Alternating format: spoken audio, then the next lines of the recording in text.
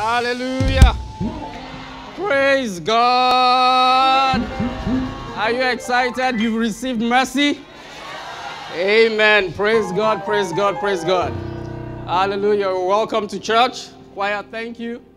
I mean, the guy who really sang this song originally will be amazed. I was feeling you guys. Thank you. God bless you. God bless you.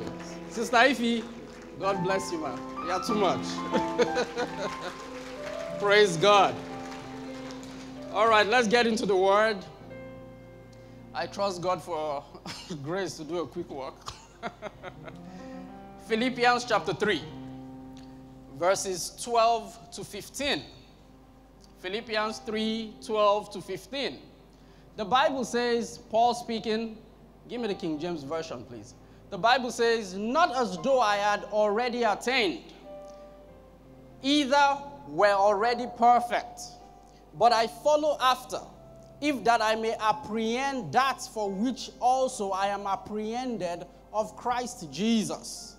Verse 13 says, brethren, I count not myself to have apprehended. That means to lay hold of something. He says, but this one thing I do, forgetting those things which are behind, and reaching forth unto those things which are before. Paul is saying that there was a reason why, in all the wisdom of God, he orchestrated every single thing to lay hold on us as the saints. He says that reason, he's pursuing that reason and trying to lay hold of the reason. Meaning God laid a hold of you so that you could lay hold on something. Now, there is a very important concept, and you'll be seated very soon. A very important concept I would want the media team to help me project, and I pray it is clearer than this. Thank you. It's called the golden circle concept. Now, what this concept teaches is that if you want to really walk in the fullness of anything in life, you must always start with what is in the center, your why, meaning the reason.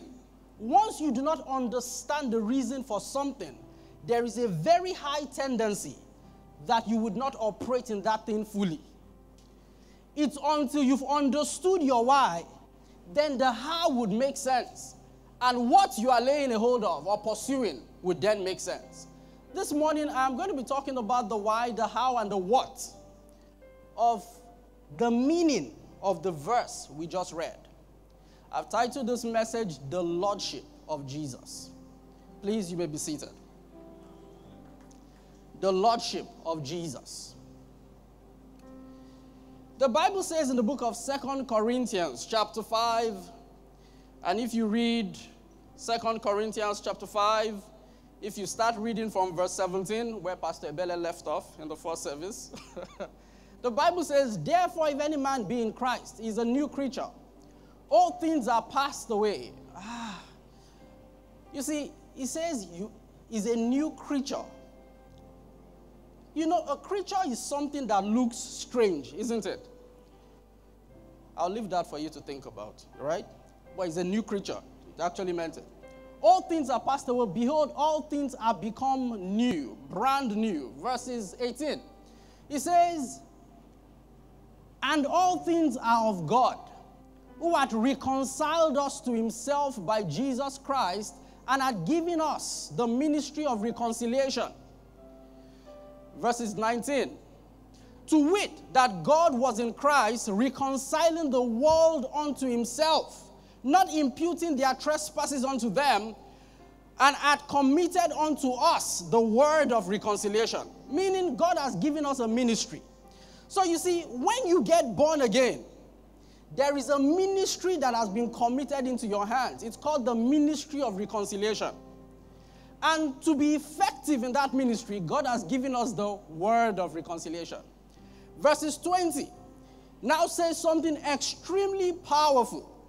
He says, now then, so after you understand all of this, that your purpose, the purpose of God for getting you saved is to reconcile the world to him. He says, after you understand that, then it's important you know that you are now an ambassador for Christ.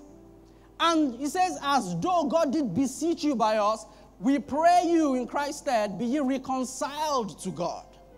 So he says that we are ambassadors, talking about our identity. You know, when you do not know who you are, it is the worst form of crisis. Lots of people are living life suboptimally because they do not know who they are. He says we are ambassadors for Christ. And I like the fact that the Bible uses the word ambassador because the word ambassador is a very familiar word to most of us, if not all of us. Now, one of the master's degrees I did was in international law and diplomacy. And one of the courses they taught us was the role of the ambassador, who an ambassador is. And I think it deepened my understanding of this verse. Now, an ambassador is an individual sent from his home country to another country called the host country. Now, this person is there to do two things. Somebody say two things. Number one, to represent his country in this host country. Number two, to promote the interests of his country in this host country. Meaning, when an individual is an ambassador, this individual is not living, pursuing his or her own agenda. They are existing in the host country to pursue the agenda of the country they came from. Now, as an ambassador, one of the things that happens to the person is that, number one, this person practically lives off the economy of his country, even though he or she is in another country.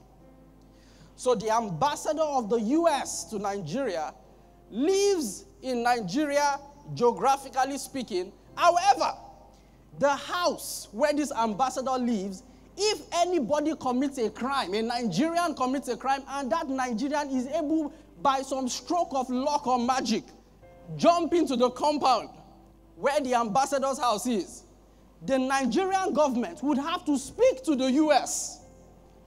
and ask for this person to be submitted and given to them. They would not say, this is Nigeria now, and just walk in. They cannot do that. Because it is accepted and understood under international law that that area where the ambassador lives is the jurisdiction of America. Same thing with their embassy. The embassy of the U.S. in Nigeria is not Nigeria. So for those of you who are saying you've not traveled out before, if you've entered any embassy, you've traveled out. So just be entering lots of embassies. Praise God. But I mean, according to international law, that is the reality. And ambassadors exist in the host country to what? Represent and promote. And Jesus, in his wisdom, inspired the Apostle Paul to use the same words. He says we are ambassadors for Christ. Meaning we are representing Christ everywhere we go. And number two, we are promoting Christ. We are promoting the kingdom we came from everywhere we go and in everything we are involved in. Now, what does this mean?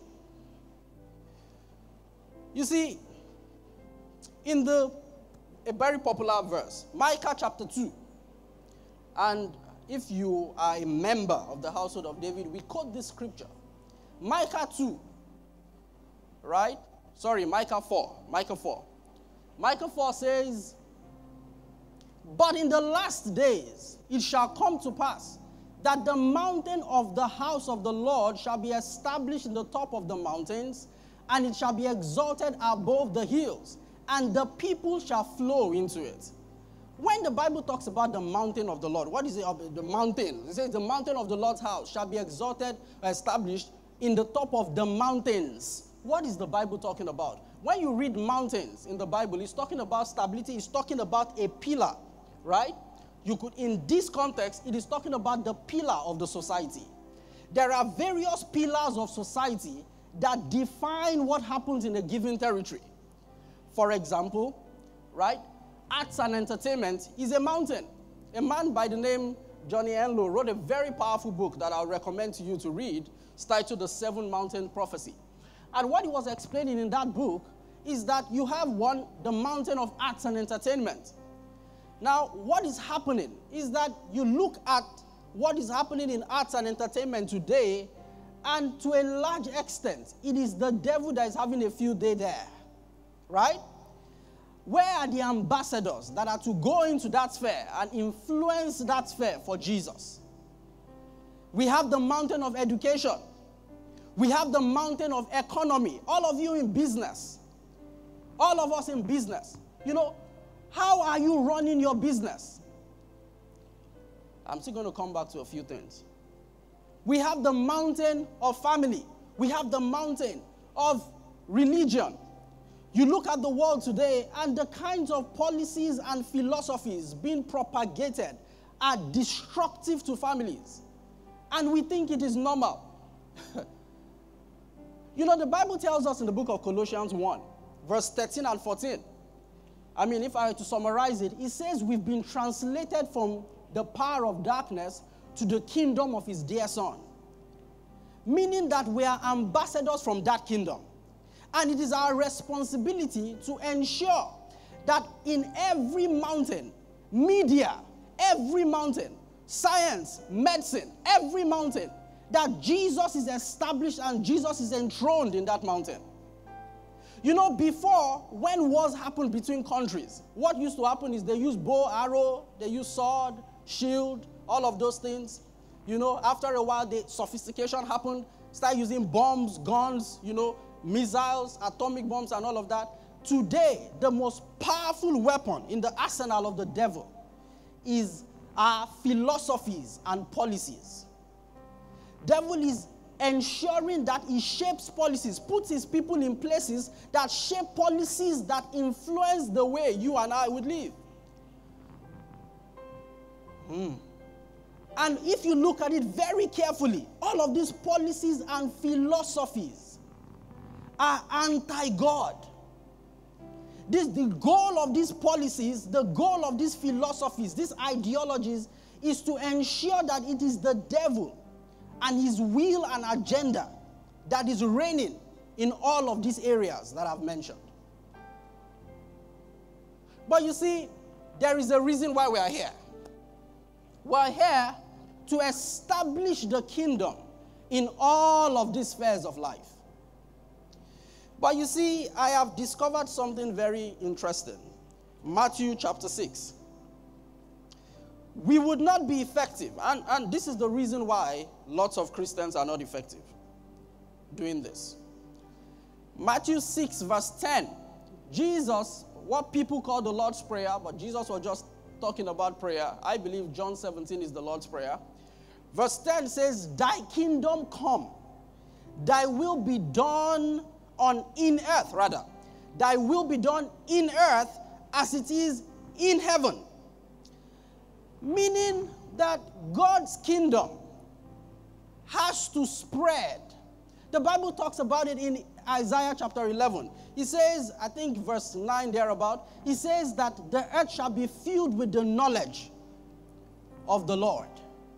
Meaning in every sphere of existence, Jesus would be crowned Lord. Jesus will be crowned ruler. And it's the ideas and ideologies of Jesus that would reign in all of these spheres of influence. And that is our assignment. Saints, that is our assignment. But one of the reasons why saints are not effective, and I want to dwell on that before I close. Romans chapter 12. So you see, the Bible talks about thy will be done on earth, or in earth rather. There's a difference between on earth and in earth. It says in earth as it is in heaven. Meaning it is God's desire that in every sphere of existence, in your business, in my business, in your office, in Nigeria, in any geographical space you find yourself, it is God's desire that in the educational field, that his will is the one reigning. Every country has something they call national interest. And every policy is shaped by their national interest. It's God's desire that it is his will that would reign. But you see, in the book of Romans chapter 12, this was a verse that we delved into some weeks back. You know, the Bible starts out by saying, I beseech you therefore, brethren, by the mercies of God, that you present your bodies a living sacrifice, only acceptable unto God, which is your reasonable service. Verse 2, he says, and be not conformed to this world, but be ye transformed by the renewing of your mind, that ye may prove what is that good, acceptable, and perfect will of God. The word will comes in here again. Why? Because you see, the individual, the believer who is going to establish the kingdom of God in any sphere of life must be one who understands the Lordship of Jesus. The unbeliever's greatest problem or problems are sin and self. The believer's greatest problem is self. Self. If I ask you today, is Jesus the Lord of your life? Before you answer that question, think properly. Because to lots of believers, Jesus is their Savior, but is not yet their Lord. Lord means he's the master. Lord means he's the boss. Lord means he's the owner. Is Jesus really the master of every area of your life? Or you've just given him a part of your life? Is Jesus the Lord of your time? How do you spend your time? You go to the office, 8 hours, 9 hours, depending on where you work. And you spend a lot of time because, you are giving them time so that you can earn money. And that is not a bad thing. But how much time have you given to God that day? Is Jesus the Lord of your time? Is Jesus the Lord of your talent? Your giftings? What are you using your giftings to do? Is it to show people? Is it to make yourself just happy? God is not averse to us having money. And please understand me. In this ministry, we believe that it is God's will that Christians prosper. But why do you want to prosper? Your business. What is the end game of that business? What is the goal of that business? Is that business promoting the agenda of the kingdom? Or is that business promoting your personal agenda? There are people who Jesus is a part and is Lord of some parts of their lives. They've not given him some other parts. Those parts belong to them. And you see, until Jesus is the Lord of every area of your life, he's not Lord indeed. And you see, I perceive, and you see, as I pray, and that's why I read that scripture to us, in the last days, there is something God wants to do with the saints in the last days. We think we've seen wisdom, we've not seen anything yet. We think we've seen power, we've not seen anything yet. We think we've seen favor, you've not seen anything yet. But you see, the Christian that God will use has to be the one who is totally yielded to God. Spirit, soul, and body. The person the Bible calls a living sacrifice. Do you know what a living sacrifice is? You see, most sacrifices are dead. But when the Bible uses the word living sacrifice, that means this sacrifice can roll off the altar. But you see, the sacrifice stays there. This was the same thing that Jesus was going through in the Garden of Gethsemane. When he says, Father, not my will, but thine. You see, when Jesus is Lord of your life, you've lost the ability to say no to him. You've lost the ability to say no. You understand that in this kingdom, we are only stewards. There is only one owner, and it's the Lord himself. You are living every area of your life. In your talk, is Jesus the Lord of your talk? Or, without mentioning names, some secular musicians are the Lord of your talk. You say, how do I know if Jesus is Lord?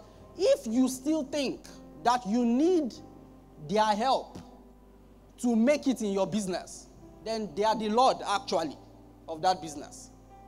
And you see, whatever has not been committed to God, God is not committed to it. Is Jesus the Lord of your thought life? Self is one of the biggest challenges and issues of believers. Self. No wonder Dusi Onyeko sang that song, "Leave me at the altar with my Father." And then there is this song. He says, "You're all I want." He says, "You're all I've ever needed. You're all I want. Help me know you are here." Is Jesus Lord of your life? Or is only your Savior? Is Jesus the Lord of your treasures? Your money?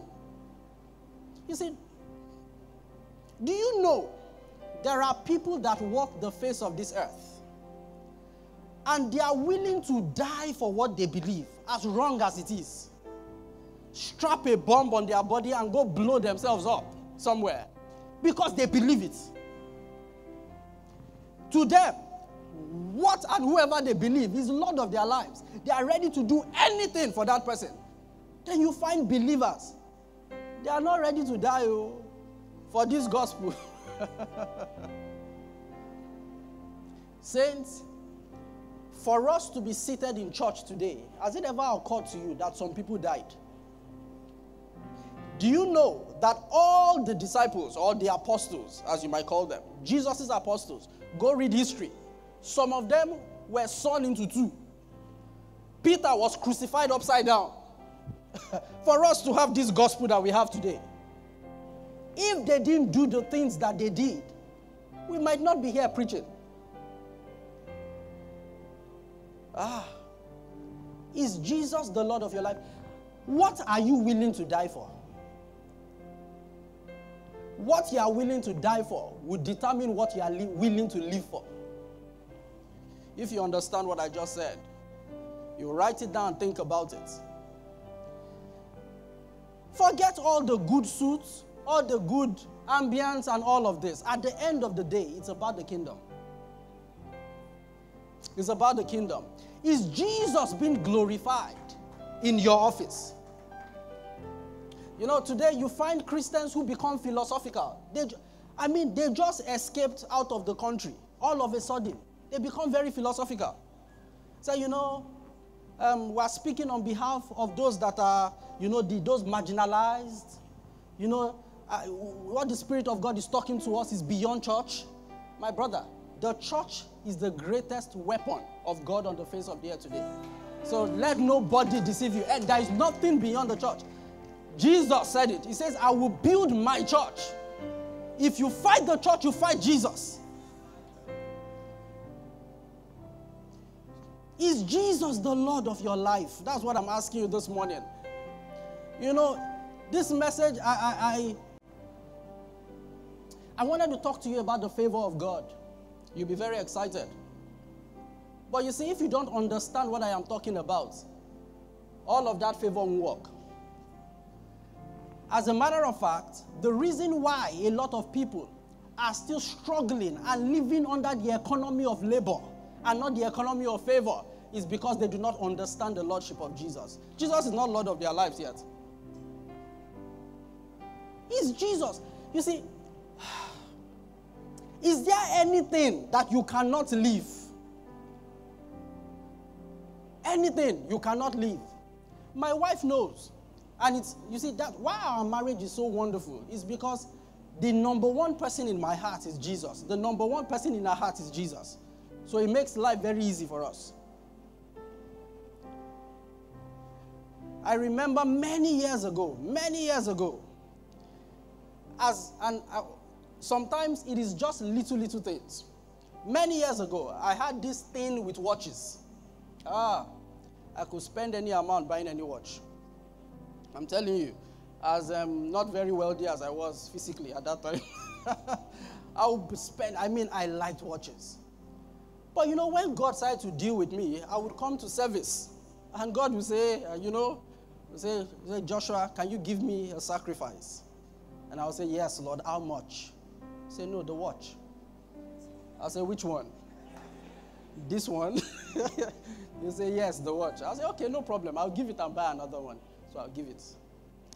And I will go and buy another one. And then it happened for 1 month.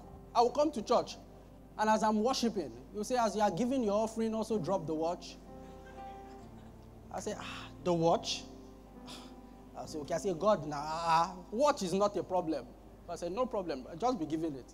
After a while, I died to watches. I like them, but there is nothing I can give. There was also a time, I and my wife, it started happening when God started to bless us small, and somehow we started to get dollars, And God would say, after we've saved the dollars, you're looking at the exchange rate. I said, yeah.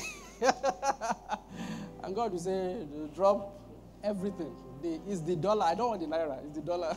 Say, God, you can take the naira now. There is nothing. I remember one day, and Pastor tells the story of how he saved money. He and Pastor Abi saved money, and they bought a car. So I was one of those privileged to drive the car from Magodo Gates to the house that day. It was very good feeling. It was in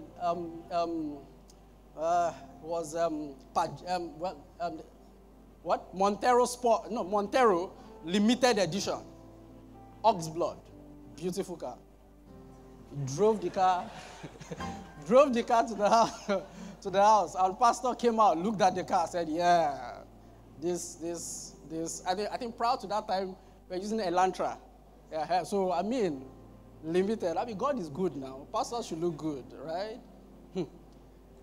And, I didn't know what happened in the room. It was later on they told us what happened in the room. The next morning, I just saw pastor just dressed up, carried his bag, everything. He said he's going to camp. I said, oh, really? Okay, sir. I said, sir, what about the plate number? He said, no, don't worry. I'm taking the car like that. And the funny thing was that he hadn't even finished paying for the car. I think they still had about 600,000 or something to pay for the car. And God said, give it. You cannot imagine how many cars pastor has received in his life. Cars mean a lot of times when he buys a new car, it is the sons of the prophets that drive the cars. We are the ones that enjoy the car before he even drives it. Saints, I want to ask you a very simple question this morning. Is Jesus the Lord of your life? And I'm talking about everything. Everything. Everything. Someone said, unless Jesus is Lord of all, he is not Lord at all. And that is the truth. Some of you are afraid that if you say, Lord, anything, because sometimes it's not always money. The first sacrifice he wants is you. So you say, Lord, I give you everything. You are afraid that God is just going to organize some things you do not like. Say, Lord, everything. And he says, go and marry that sister. Say, that one.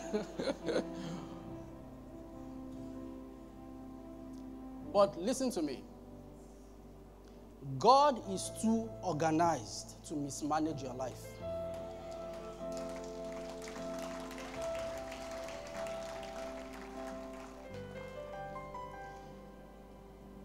There is one goal, and that is the kingdom.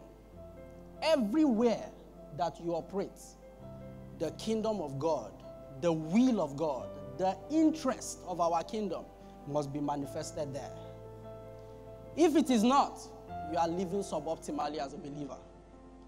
And trust me, any Christian who allows the will of God to be manifested fully in their lives and through their lives, in any sphere of influence that they are operating in, they are the ones that see the greatest levels of power and the greatest levels of wisdom and the greatest levels of wealth.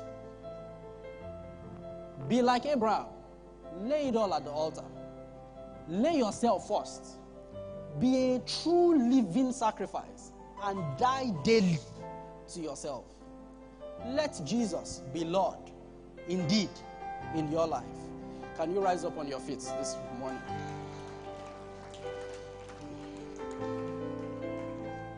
I want us to pray a very simple prayer. Say, Father, anything that has been standing in between you and me, anything that has been standing in between your Lordship in my life, Lord, this morning I repent and I ask you to take it all away. I surrender all is not a song for only unbelievers. It's a song for even believers. I surrender all this morning. I surrender all this morning. My business, my family, Jesus will be Lord indeed. Lord indeed. Lord indeed. He'll be the one directing our lives. He'll be the one that we live for. Every job that I get, I would ensure the kingdom of God is promoted through that job. My business, I would ensure the kingdom of God is promoted through my business. Through my career, as I rise in my career, I will ensure the kingdom of God is promoted more and more. Because Jesus is Lord of all. He's Lord of my life entirely, without any part missing. Lord, I repent for all of the times I've enthroned anything else above you. Might be my husband, might be my wife, might be my children, might be my job, might be my business, anything, my career, anything. My political ambition, anything I have enthroned above you. I put you first. You are the center. I do not have a plan B. I do not have any plan B. You are my only plan. Even when it looks like, I am not saying it is, but even when it looks like things are not looking good, you are still Lord of my life. And I live in absolute surrender to you. I repent this morning from making and prioritizing anything else above you. You are my priority.